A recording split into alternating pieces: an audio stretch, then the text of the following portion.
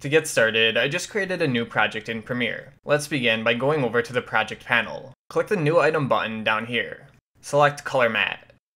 The default video settings for my sequence work fine for me, so I'm just going to hit OK. In the pop-up, drag the color picker down to the bottom left corner to get a white color. You can name your color matte if you want, but I'm just going to hit OK. From the project panel, drag your color matte onto your timeline. Alright, and there we have our white background. To increase or decrease its duration, just drag the end of the clip. Now you're free to type on it or do whatever else you want. Okay, and that's it for this tutorial. Thanks for watching and see you next time.